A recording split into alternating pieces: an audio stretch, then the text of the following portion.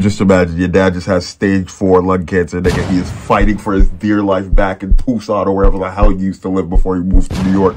And all of a sudden you're fighting, texting back, oh, I'm so sorry to hear that. Your phones get blown up. Your mom saying she can barely pay rent. Hey, Brandy got fits. Come over here. We're doing it when the gang gets fly video. And come on. You don't want to miss it. We got the engagement coming soon, please. All of them, you can't even talk about it. You can't say 1 second because none of them has personalities and none of them give a flying fuck about you. They just care about your followers. Come on, Brandy, you got fits. Come on. Your dad's fighting for his damn life. You got to come up in the video. You got to do the thing where you press your legs and spread out your pants and make it look like you're bow-legged, nigga, in the middle of the video. You're trying to crack a smile, but you're shattered because there's too much on your damn mind because you signed up for this bullshit, nigga. What is going on? My flamboyant, sexy, charming, fly, beautiful, amazing, divine niggas. Now today on this beautiful video, someone has requested in the comments for me to talk about it, which you guys can always do in the comments, and I will talk about it. And this is a topic that I never thought I should be making because I always didn't think I could make this topic.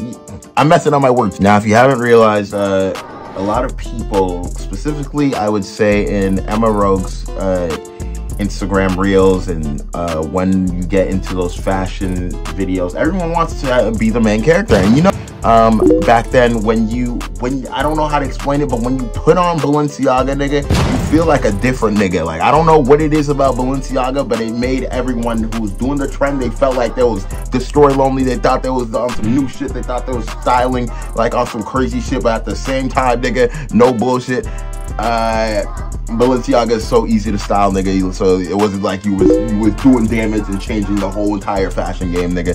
So I give credit to Balenciaga for helping a lot of niggas look better than how they actually dress. So before we talk about the main character syndrome, I would like to say I used to be a main character ass nigga when I thought I was on top of the world and I had my cult following on Instagram to back me up. Niggas was ordering me food. I was going on fashion rants, and niggas with my story views would like triple the amount of the followers that I had. I felt like a fucking goat. I was like, oh, niggas is paying attention. Alright, nigga, let me speak more shit. I was speaking my shit, and then amazingly, beautifully, I had my ego death out of nowhere. I got into a breakup, nigga. I fell off so beautifully.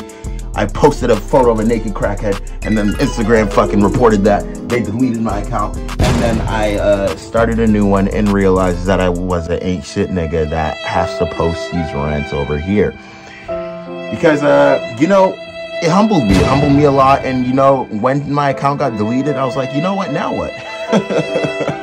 I'm just a regular nigga. And that's what a lot of people don't realize, because once their Instagrams and all these social media apps are gone, I think a lot of people feel like the main character when they walk into that Emma Rogue video mad powerfully. They yeah, this is da-da-da, and they over-exaggerate their fits. If they know they're walking there, they go crazy. I seen all this bullshit. Every single one of these bullshits that I see, nigga, that's not how the nigga actually dresses. If the nigga actually dresses like that, it's a two-way street, nigga. It's either the nigga dresses like ass or he's dressing like ass for extra engagement because maybe she tags him, I think. Either way, I digress, nigga. When the clothes, when you wear the clothes, nigga, it makes the nigga as well. Like, as when I remember when I had my huge ego at the time, nigga, and I had my little Instagram cult following. I used to, every time I'd walk around, nigga, I feel like the GOAT. I feel like the best person. Like when I walk, the whole room shakes, nigga. Like every time when I go, even with the bars and every single thing like that, when I go to parties and shit, and I had the Balenciaga, I was like, yeah, niggas know now. But his whole entire way to hide my insecurities by logos and fashion brands, and I think that's a lot what people do. And it's kind of sad in the world because rather than be yourself, you over-exaggerate and become this shell of a person you used to be, nigga. Let that cook. Hold that. Hold it. Let it cook. Take a bite. Still needs to cook. Put it back in the oven.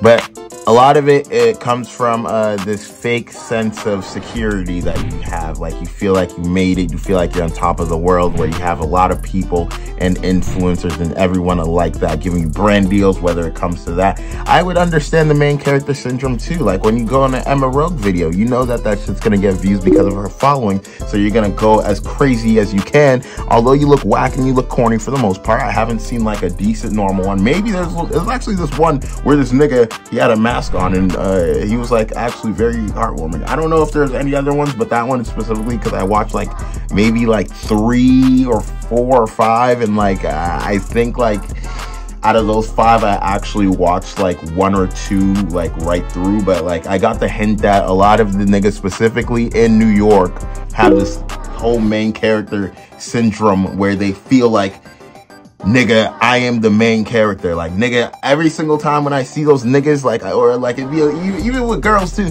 like when they're walking, they'd be walking with their fucking jorts and their what are those shoes called, the Sambas, and they're wearing like the little Jamaica jersey, nigga, and they're walking down New York, and they got the powerful AirPod Pros, and they're kind of dilly down their head. No bullshit, if I had those AirPod Pro Maxes, nigga, I'd feel like I was on top of the world too, because it's just like, yo, what's that Kanye song? You can't tell me nothing, nigga. No bullshit. I see why, but at the same time, let that happen, especially if the music's busting through your head. It's like a little Bushwick type of song, like, that's going on inside your head that you just listening to it bopping your head. No bullshit. I feel like I'm in a what is those movies called? Those little movies with Timothy Chalamet, those type of movies, nigga. I feel like I'm in a little indie film, nigga, and I'd be walking around like, yo, I feel like a little cute little girl. Pause.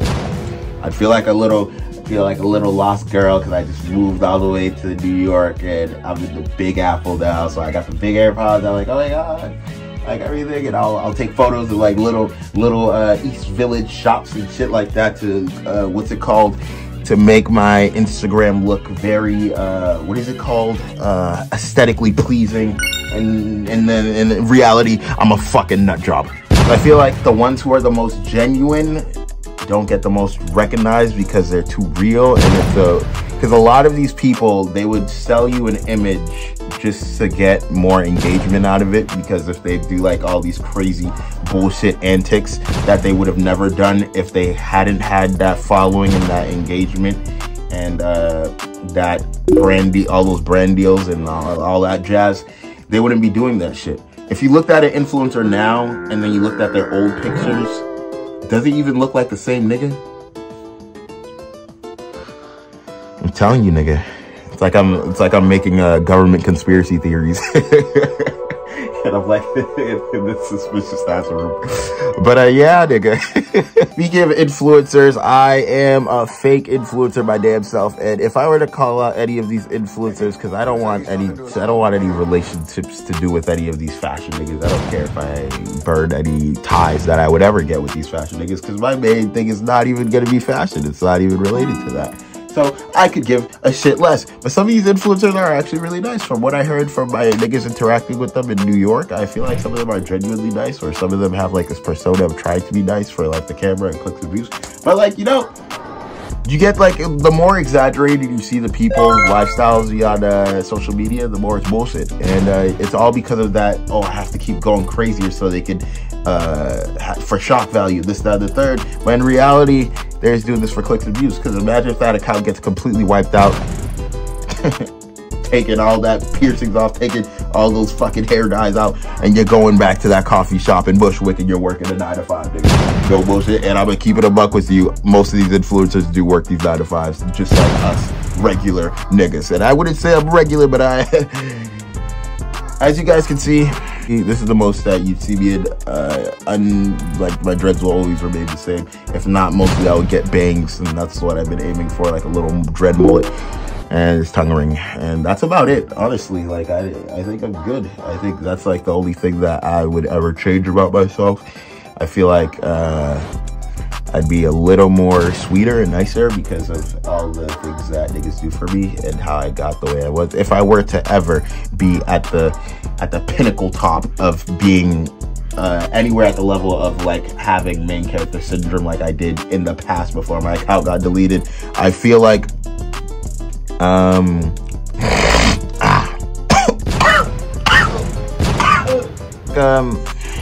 besides all of that, I feel like I'll be the same nigga, and I feel like a lot of niggas who remain the same don't get the chance at the spotlight, nigga. So with all that being said,